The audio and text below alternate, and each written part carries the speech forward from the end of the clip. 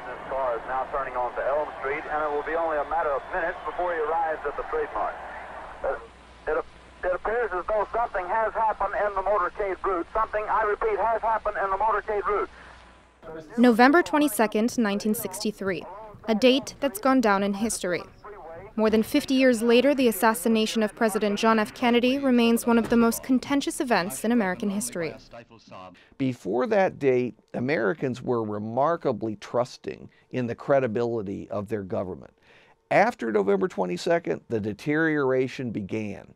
The theories are many. The president was killed by the Russians. It was a mafia hit. Some even think it was a covert coup d'etat. Today, after decades of doubts, Americans hope to uncover the truth, as the FBI releases 3,100 never-before-seen files on the JFK murder investigation.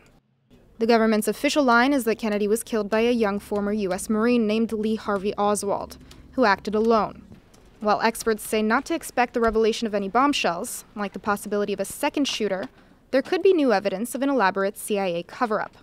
I think the evidence is pretty clear that Oswald was the only shooter. What I don't eliminate is the possibility he was encouraged to do it, was aided to do it, or at least that he told other people he was going to do it. Intelligence agencies claimed they knew little of Oswald before the assassination. But previously declassified CIA documents showed the agency had been monitoring him as early as 1959, when he tried to defect to Moscow.